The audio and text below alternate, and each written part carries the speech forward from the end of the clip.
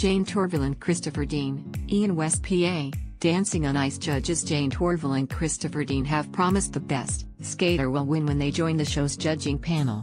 The former world champion skaters will swap their previous roles as mentors and choreographers when the series returns next month, joining Jason Gardner and Ashley Banjo to critique the fresh batch of celebrity hopefuls.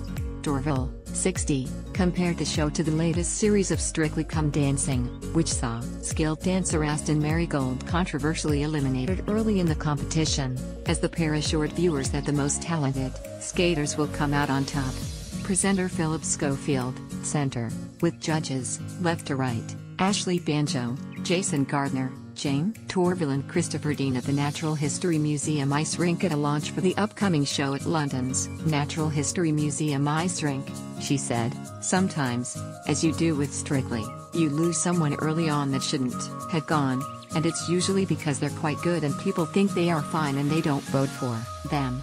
But I think, in the end, your finalists are the better skaters."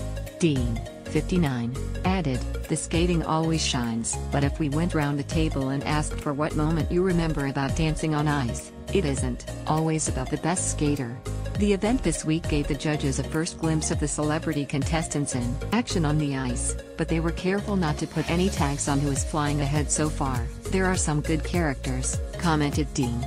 "There's only going to be one winner of the show, but I think there's going to be lots of adventures along the way with all the contestants."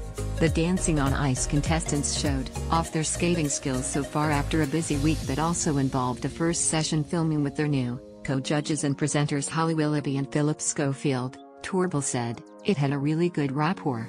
I suppose we are the serious ones. Jason is out there and then Ashley, being young and new, brings another energy to it."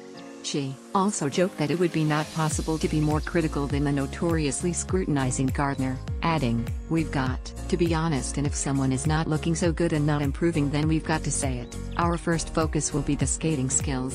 That's what we do, that's what we know. Then it's about the whole package and who perform, so they haven't got an easy job." Presenter Philip Schofield announced some format changes to the comeback series. Dean added, "We developed the show with ITV when it started, and so we were constantly honing it down to where it got to. Now we are not a part of that, but I am looking forward to the new role."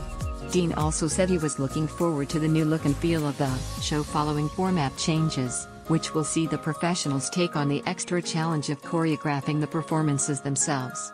He said, "There's going to be a whole wall of LED screens so we can set scenes with a moving background." Dancing on Ice returns to ITV on January 7 at 6 p.m. Press Association follow @Indo